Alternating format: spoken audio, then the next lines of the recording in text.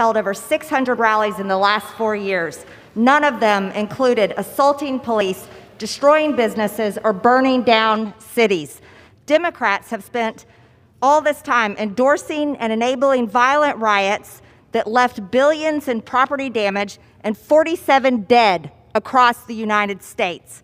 Democrats are on record supporting violence when it serves their cause, in their own words, on social media, on interviews, and on fundraising platforms. Act Blue. Democrats support defunding the police when it's someone else's city, someone else's home, and someone else's business. Democrats will take away everyone's guns just as long as they have guards with guns. Democrats' impeachment of President Trump today has now set the standard that they should be removed for their support of violence.